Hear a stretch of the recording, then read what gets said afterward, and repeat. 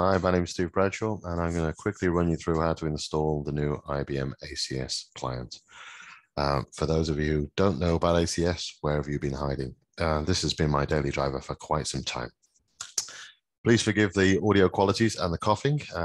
As I record this, I have COVID, which is one of the reasons why I have time to record this. But I am reliably informed that you won't be able to catch that through this medium, so let's crack on. The ACS client is a replacement for the old IBM iAccess for Windows, client access. It had many names from PC support all the way through to the IBM iAccess for Windows. These clients will coexist. I'm going to be focusing on the main client itself, not the ODPC driver. That's one for another day. All righty. So let's just get started. The best way to show you how to do it is to do it. We're going to do it in real time. It is not a long process. So I'm just going to switch to a VM I have up here, which has no IBM iAccess or the old client installed upon it. So it's a fresh installation. I don't even have the install media to hand. So I'm going to start by going to my good old friend Google and saying IBM ACS download. Ignore the adverts. And pretty much the first thing you're going to find is the IBM ACS website. Whip into there. If you've already downloaded, obviously you don't have to do this every single time. Once you've logged in, and if you don't have an account, you will need to create an IBM account. There's no proof, no cost. It's quite quick to sign up, and you can turn these preferences off so that you don't get spammed or mailed if you want. Just agree to the terms and conditions and download the client.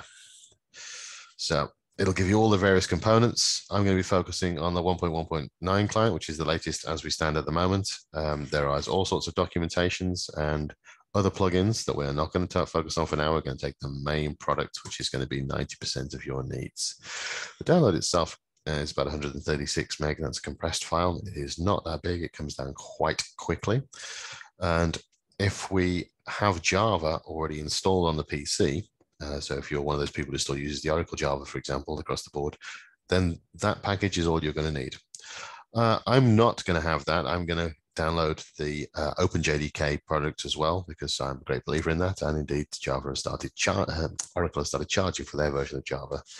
So another Google session, I was going to put IBM ACS OpenJDK and ignore the advert. And I'm going to select that, which allows me to pick what version of Java I want. Java 17 is out, but I'm going to stick with Java 11 because I've tested that. I'm going to be putting this on a 64-bit version of Windows. And so I am going to click on the zip version to download that as well. So that's now downloading. So I've got my two downloads. I've got my main product, which is what I need. If I have Java on there, that's all I need. If I don't have Java on the PC or I want to control the version of Java, I'm going to take this free OpenJDK version as well. Free as in liberty, as well as in beer in this case. So that's got to be a winner. All right. So ultimately, I end up with two files in my downloads directory. So the first thing I'm going to do is extract all of the files from those lovely things.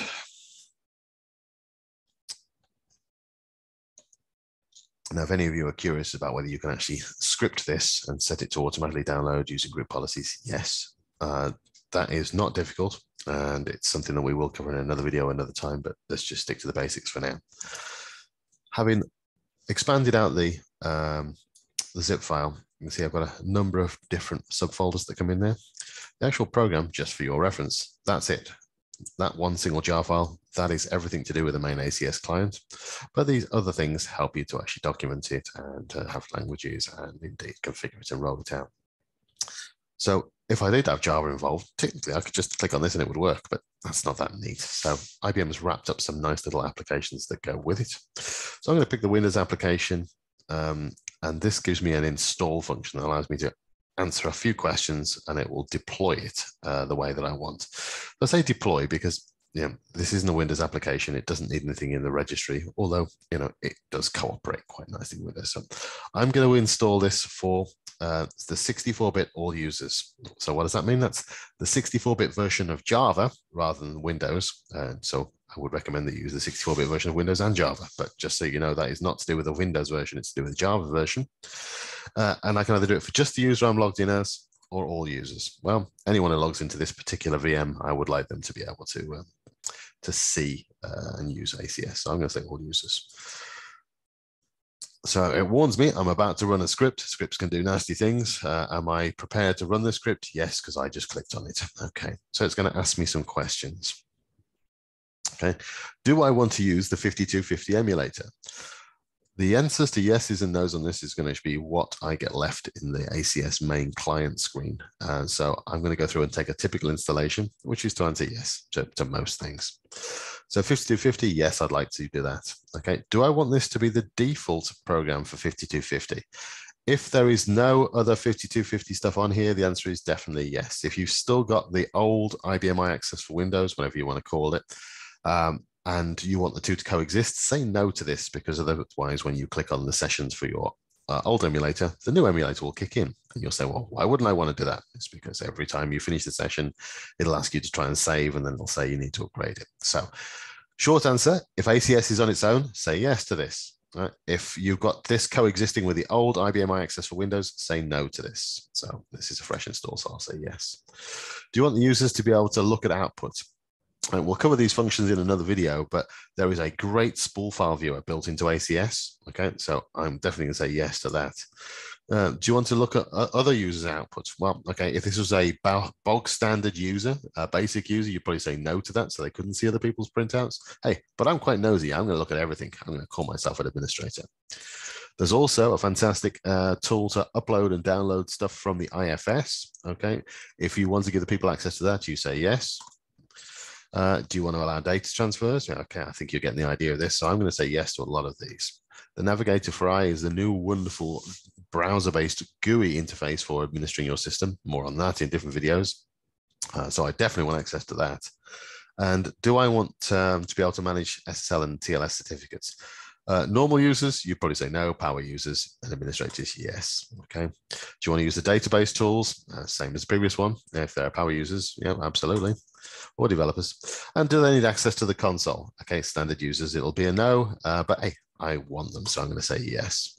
And do you want to issue remote commands? I think you're getting the idea with this, and the debuggers. So if you are an admin, you'll probably say yes to all of those. Do you want the shortcuts to go on your desktop? Well, why the hell not? Okay, so now I've answered those questions. It's built an install script, which is just basically copying stuff around. If you're wondering whereabouts it's actually going to put it, because I said all users, it's going to go into the C drive users public desktop there. So just letting that finish. So the installation is finished. Okay, and it gives me one error, and it says the error you've got, and it's stored in this file, in this case, is I couldn't find a version of Java on here. So it's not going to work without you adding the Java. Okay, and it suggests that you get Java 8 or Java 11, which is what I'm going to do now. So if there are any other problems, it would have told me, and it puts the details in a log file there. All right. So that is ACS, if you like, deployed to the desktop.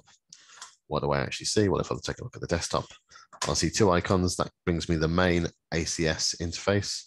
And if I just wanted the 5250 sessions, I go in the session manager, pull them out of there. And if I tried to run it, it told me there's no Java. So when I run it, nothing happens. So I need to pop a bit of Java in there. All right, so this is where I downloaded that other version of Java. As I mentioned earlier, if you'd already got Java installed, the Oracle one that's, or any version of Java that's sort of Windows wide, you wouldn't need to do this. I still like doing it because it allows me to get control over which version of Java I've got with which version of ACS. And if you want to deploy these centrally, you can package them all together. So I'm just extracting my version of Java. It'll take a minute or two. So time for a cup of tea.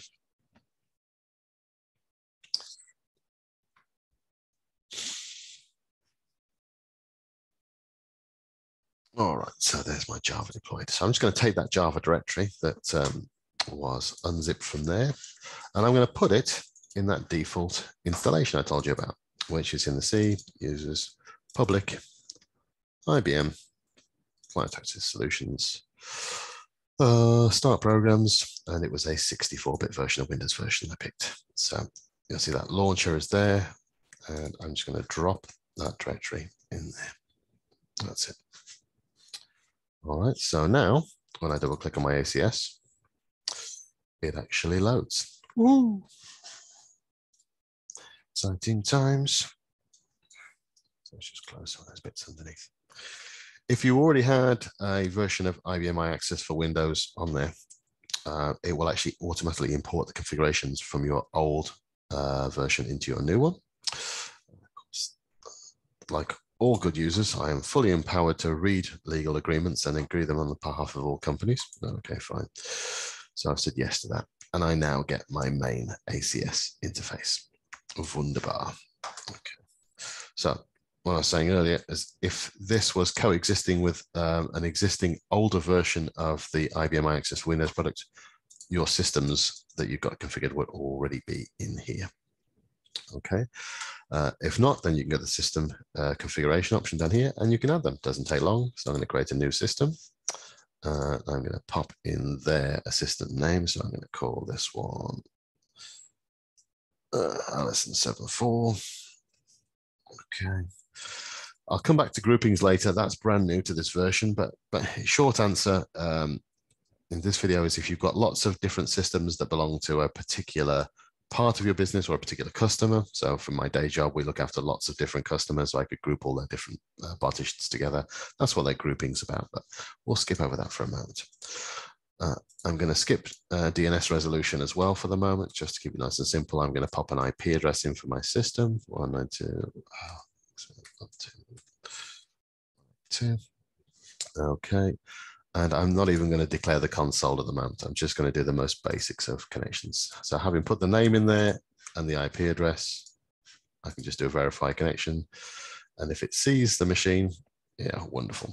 So I've got one element there that could not be verified. It's to do with the navigator for iService. Okay, that probably hasn't been started on that particular partition for security reasons. So I'm now reasonably confident already that my system is ready to go. Close it.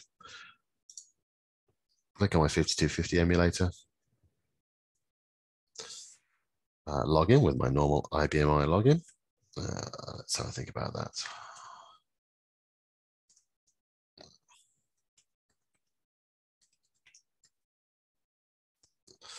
And there we have it.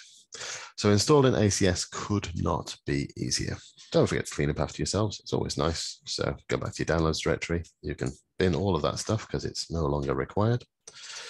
And everything that you need was in that C users public IBM directory. So it's all contained in there. So if you wanted to update it to a newer version, there is an auto updater, but in essence, that single file is all you're going to have to update. If you want to start getting customized configurations, they're stored in that properties file just there. Okay. Plenty more people will tell you things about configuring the client. I may even do some tips and tricks on it in a different video. But for now, there you go. Hope you found that useful. Cheers.